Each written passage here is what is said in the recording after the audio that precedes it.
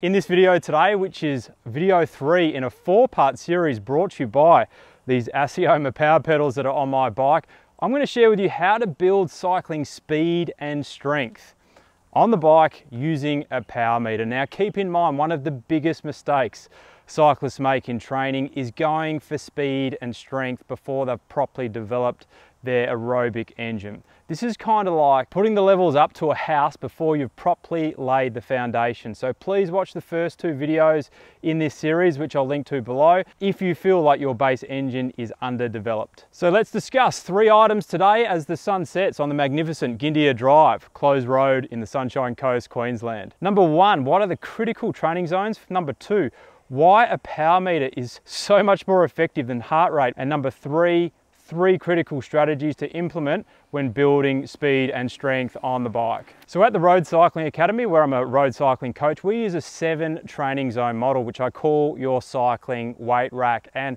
at a basic level, we can use the FTP, functional threshold power, which is essentially your hour power, to work at your 7 training zones. Now, if you're unfamiliar with FTP and you're not sure how to work it out, I'd suggest going back and watching video 1 in this series, which I'll link to below.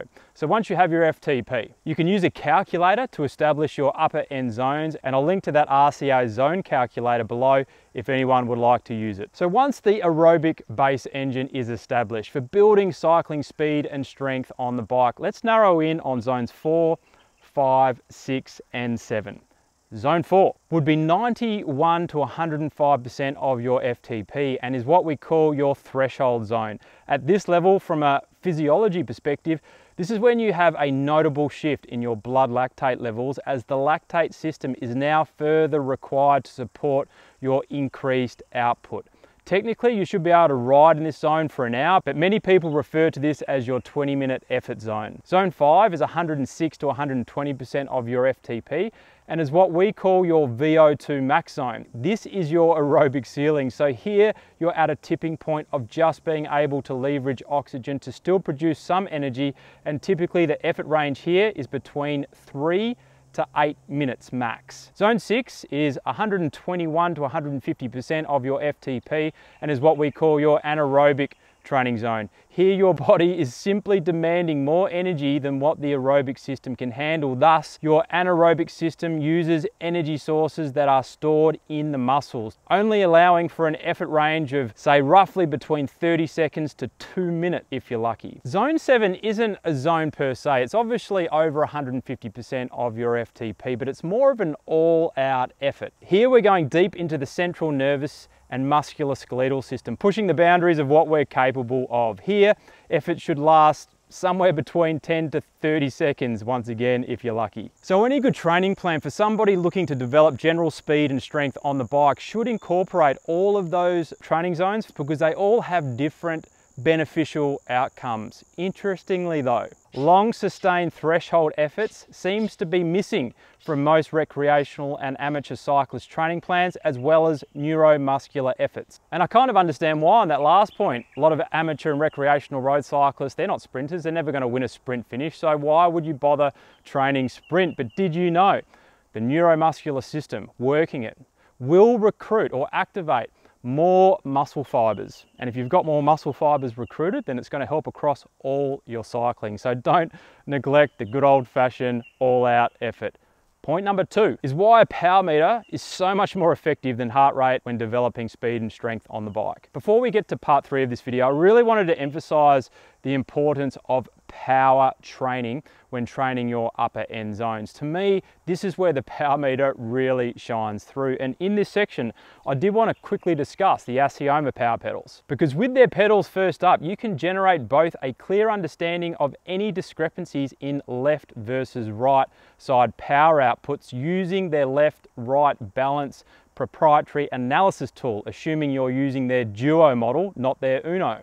Being a pedal system, Asioma can establish real velocity versus average velocity, which many other power-based systems use, and as a result of that, we can be confident in any left-right discrepancies we have in power. And once we can isolate that discrepancy, we can then work on it, whether that be through bike fit or through physio, which will actually make you stronger on the bike if you can sort that out. Additionally, with Asioma power pedals, you can isolate cadence. That is super important because when building speed and strength on the bike, we want to be able to work at different cadence levels. We want to work towards, say, a 60 cadence level, do efforts where we're working on muscular strength, and we want to do high cadence efforts, 100 plus, where we're working more the cardiovascular system.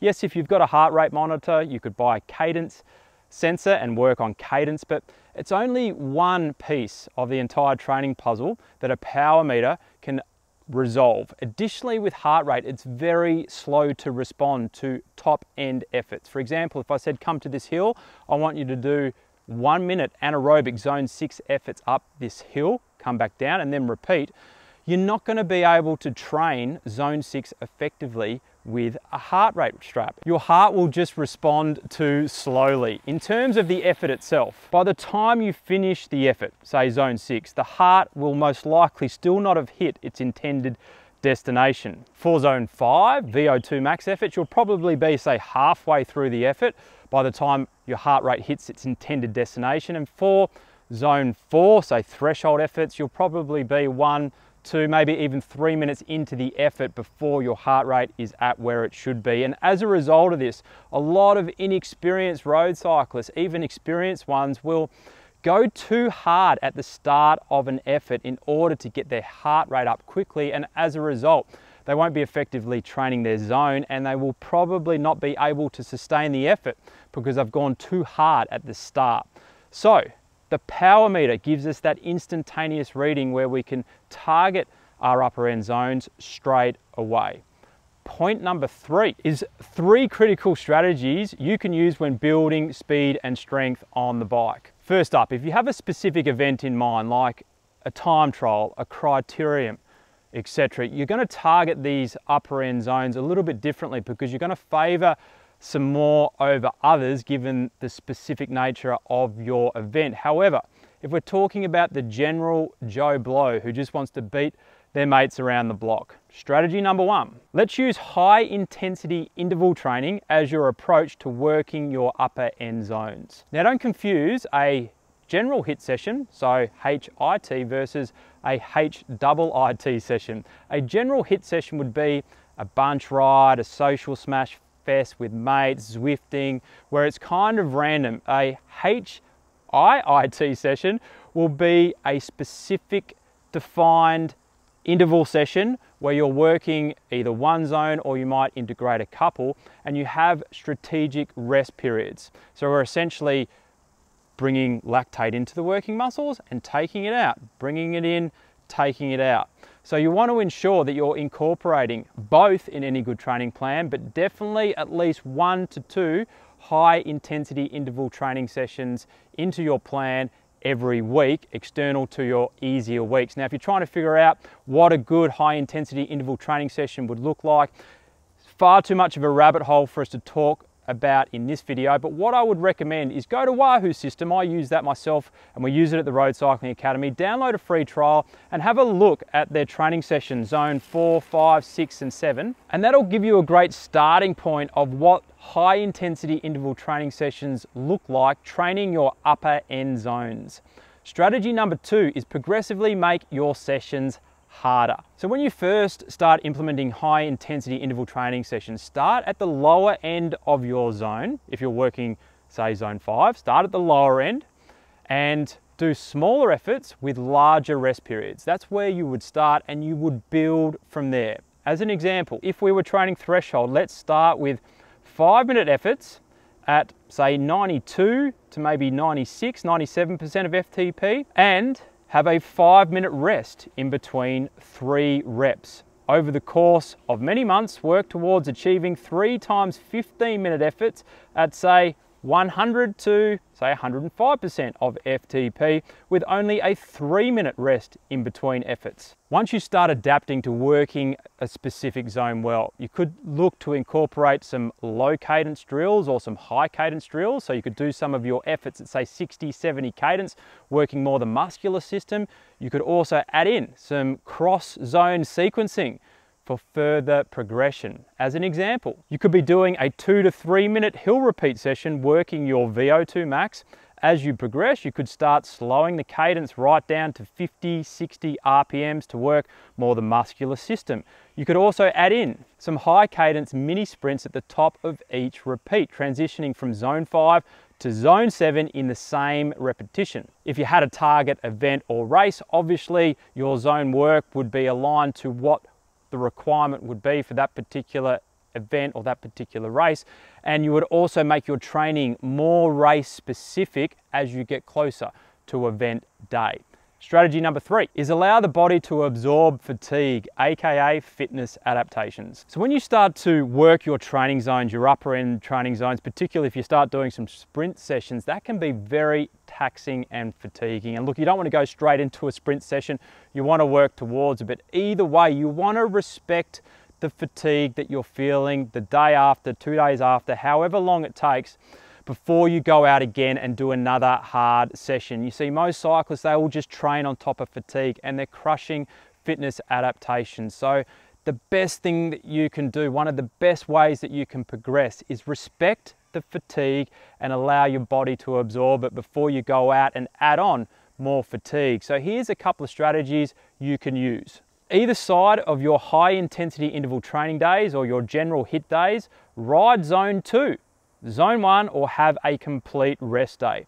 Every 3rd or 4th week, back right off the intensity for that week. And that easier 3rd or 4th week isn't designed to stop riding at all, you just back off the intensity that week. And that is designed to help you absorb the stress, the fatigue that you've put on your system over the course of a 2-3 week training block. And in that week, I would also recommend on fresh legs. So perhaps towards the end of the week, once you've rested, go out to your local comm. This is mine, it's called Gindia Drive. It's only a 3.5 minute effort. And just after a proper warm up, rip it apart and see how you're going. You could also do an FTP test. I like to alternate, so say every 6 to 8 weeks, depends on your build, you would alternate between an FTP test and a benchmark climb. So you've got 2 tools at your disposal to see how you're progressing.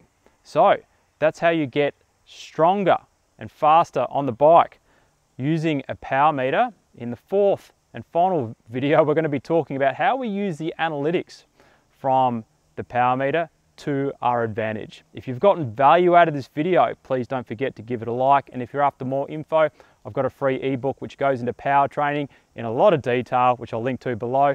I'll catch you in the next video.